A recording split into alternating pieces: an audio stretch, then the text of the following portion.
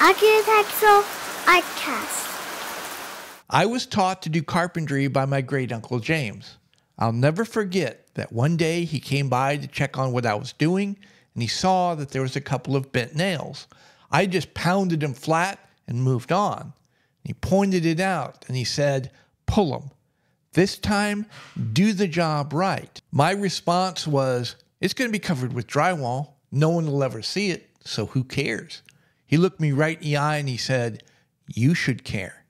The difference between a good carpenter and a great carpenter is attention to detail. If we as the builders don't care about what we're doing, why should the people who live here care about what we've done?"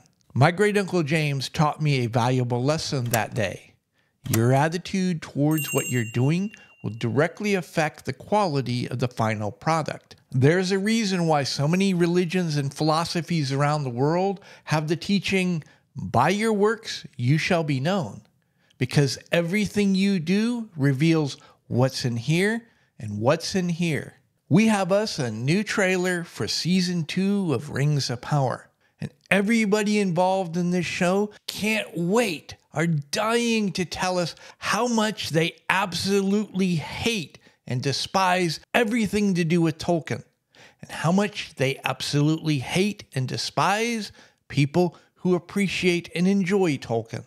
The first sign that all is not well with the Rings of Power is world building. What world building? They can't even be bothered to try to do any world building. They hate Tolkien.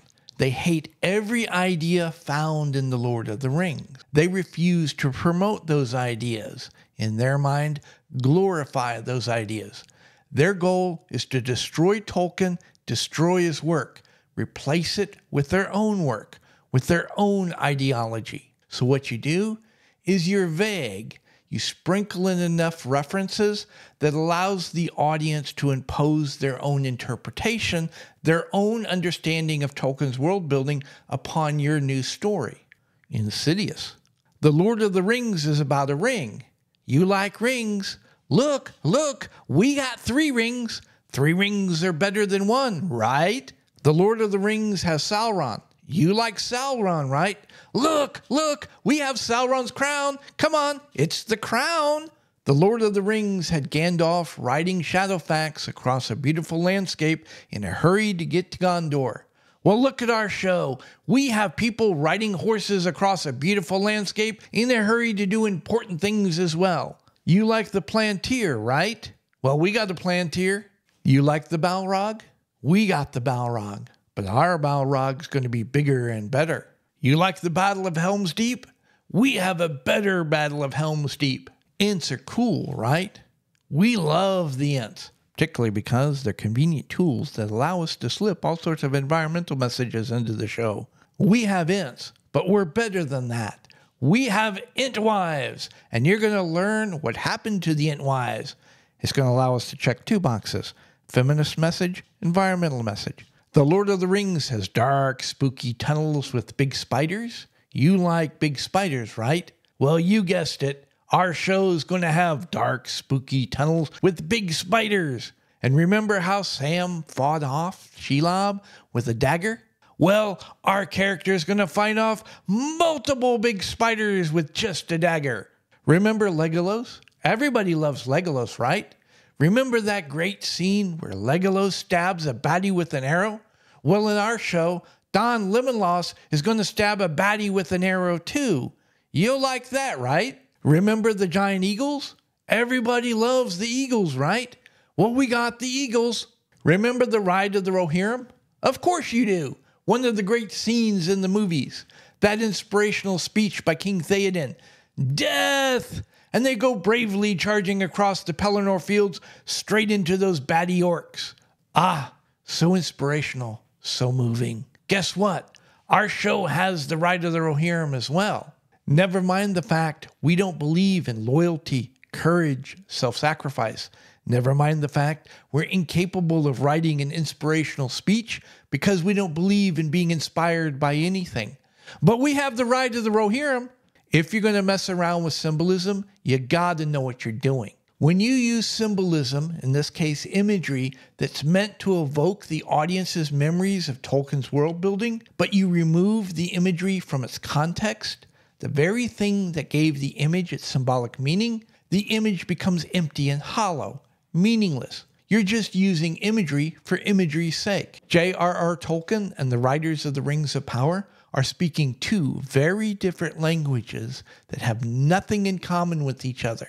The Rings of Power doesn't take place in Tolkien's world. It's not even inspired by Tolkien's world. It's a completely separate thing. But the writers are trying to use our memories of Tolkien's world to give their world legitimacy. It's such a spectacular failure that the audience is rejecting it out of hand. By your works you shall be known. The writer's contempt for all things Tolkien goes well beyond the writing. They can't even be bothered to do the props right. You like Sauron? Look, we got Sauron's crown. Sauron's goal is to have every living being in Middle-earth submit to his will. His crown is symbolic of Sauron's right to have every living being submit to his will. Sauron's crown represents his honor, his dignity, his divine right to rule. It should be made with the finest craftsmanship that can be found in all of Middle-earth. Look closely at the crown. It looks like it's been made of cast iron, low-quality cast iron. The surface is irregular, full of dips and divots, like it was poured into a mold incorrectly. None of the edges or lines on the crown are sharp and distinct. If you look at all the spikes, the smaller ones on the crown, they don't even look like they're consistent either. It's a half-assed, don't-give-a-shit attempt at designing Sauron's crown. The elven rings are supposed to be 3 examples of the zenith of elven craftsmanship, the height of their art, the epitome of elven beauty. The rings are so beautiful, they're seductive. You want to put them on. You want to wield their power. These rings, do you think of words like sophisticated, elegant, seductively beautiful to the point that you as the audience would like to put one on?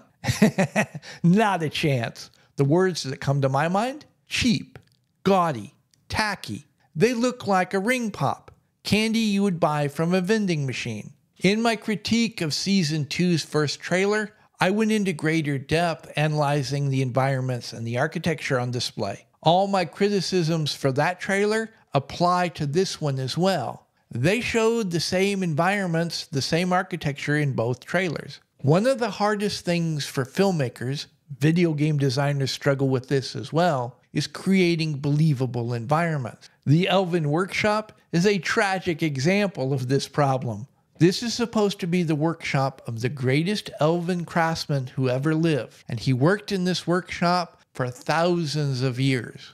What about this workshop screams elf? What about this workshop screams age, use? Where are the tools, the accoutrements of crafting? Everything is too sharp, crisp, clean, new. Where are the scuffs, scrapes, wear patterns on the floor? Why aren't the steps rounded over on the edges? Here's the dead giveaway, the thing that tells us this is a set and not a real environment.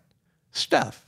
Stuff just piled everywhere. Random stuff piled all around for no apparent reason.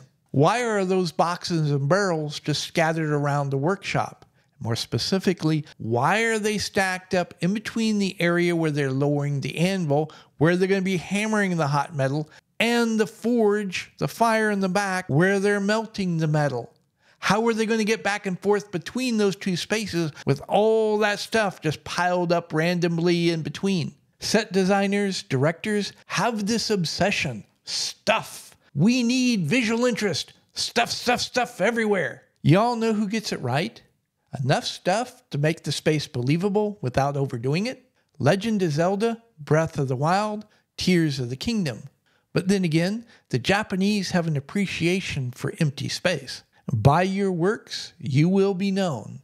And it's pretty clear, to me at any rate, that the writers and everybody else involved with the Rings of Power want it to be crystal clear, and they hate Tolkien, and they hate us. Once upon a time, 15, 20 years ago, Hollywood had the talent to write such compelling stories that the audience was willing to overlook the hate aimed at them. Nowadays, Hollywood is ramping up the hate, but they no longer have the talent to tell compelling stories. The audience is seeing through the song and dance, and almost nobody accepts the idea that The Rings of Power has anything to do with Tolkien. The Rings of Power Season 2 is going to be a disaster of epic proportions, and I'm here to mock the ever-loving hell out of it every step along the way.